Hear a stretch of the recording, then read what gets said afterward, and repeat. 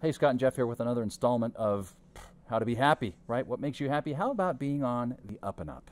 A little bit of honesty goes a long way in terms of your happiness.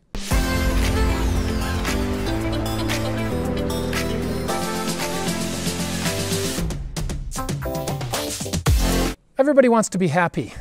We know that. Yeah. You want to be happy. I want to be happy. Happiness doesn't just happen.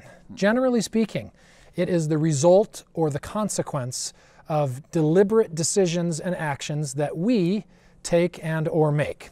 And in this particular episode, Scott, Jeff, we're going to talk a little bit about integrity and being on the up and up, which is one of the 7 ups of happiness from the book, The 7 Ups of Happiness, which you'll be able to purchase at any time if you'd like by clicking on the link that you see on the screen right now. Operators are standing by. Well, they're not operators. Well, yeah. Maybe they are, I don't know. They're AI bots, I don't know. We're here at this beautiful theater because we like to get up and get out and go do things, and we're here before anyone is even here, and in fact before the actors even begin the performance. But imagine, if you will, that we are in fact at the theater during a performance or right before it starts, and our seats are clear up there because that's what we paid for. Here we are on the 3rd row, 3rd row center, and we have suddenly these very good seats. Yeah, because no one was sitting here. Nobody was sitting here. Have you ever found yourself in that kind of situation? Hey, if they're not here by the end of Act 1, they're not going to show up. Who's going to know? Yeah. I mean, these are empty seats. Why should they go unfilled? Now, that may or may not be a policy of the theater. Sometimes they do want to bring patrons down and fill in the front seats so that the actors feel like they have more of a connection to the audience and they don't see empty seats. But what about at a ballpark? At the stadium for a basketball game? How many times have you either been tempted to or have left your seat up in the upper bowl and said, hey, see those ones down there on the front row or the ones right above the dugout? Let's go take those. They've been empty for 3 innings. Right, wrong, good, bad? Not going to happen, though, because I remember I was at a baseball game. I was up in Toronto, right? And I tried to move down, and they said, no, you can go anywhere else in the upper bowl, right? But they got the people standing there, and you've been to college football games, you know, we've been there, and they, no, you got to show us your ticket first before you even have a chance of thinking that you're going to get a better seat. Because the fact of the matter is, you've paid $14 for your seat. This seat costs $68. If you come down and sit in the seat, even though it's empty, you're basically taking $50 out of our pocket. Yeah.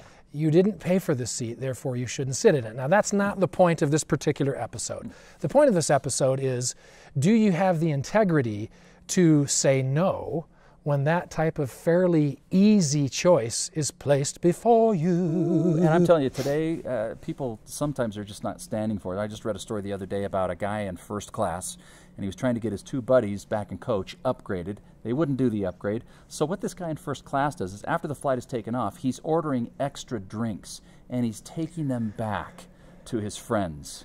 And the guy gets in big trouble. It's, to me, I mean, I know like at the movies they say, you know, that it's, you know, if you buy the limitless bucket of popcorn, you can come back and you can fill it up, and that's the drinks. Policy. You can that's do that. Fine. You can do that all you want. I still think it's kind of funny, and maybe it's not necessarily unethical, but I think it's funny that after the movie's over and everything's done, people are back in line to refill their bucket of popcorn and their drinks and take it home. And take it home. Yeah. Or it's like going to Olive Garden and saying we've got a bottomless salad and bottomless breadsticks, and right before they're done and everyone's full and they've paid their bill, they go, yeah, let's. I'd like some more breadsticks, please, and more salad, and a box. Yeah, sure.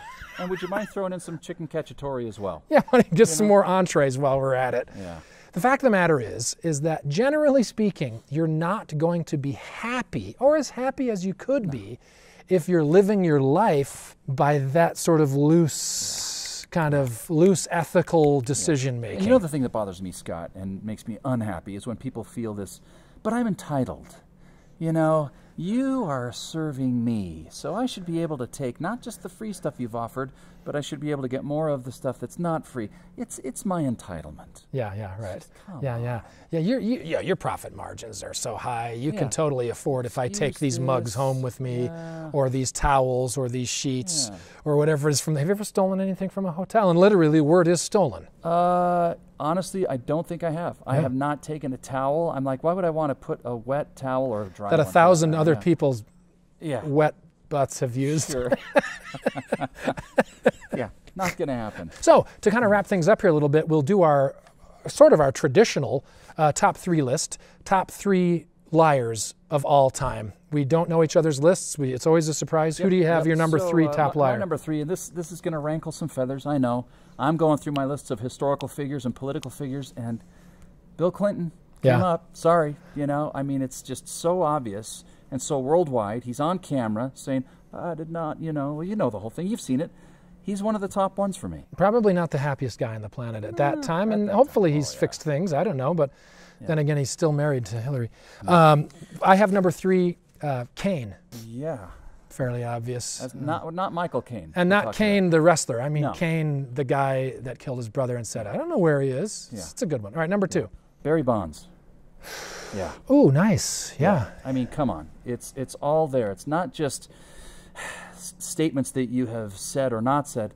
Look at the size of you now compared to your first year as a rookie. MLB. I mean, are you serious? He's stealing bases. He's a speedy little runner, and then all of a sudden he becomes a world-class hitter. Yeah. In the same vein, my number 2 is, and I was toying that this probably should be number 1, but Lance Armstrong. Oh, yeah. I mean, just a colossal.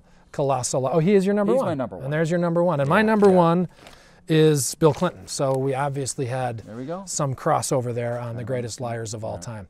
So if you really want to be happy, you want to sleep well at nights, you want to have a good clean conscience, which I think helps inform a level of happiness, be as honest and upfront as you possibly can be, and happiness is sure to come with it. If you enjoyed our brief moments together here at the Hale Center Theater, we're in Sandy, Utah.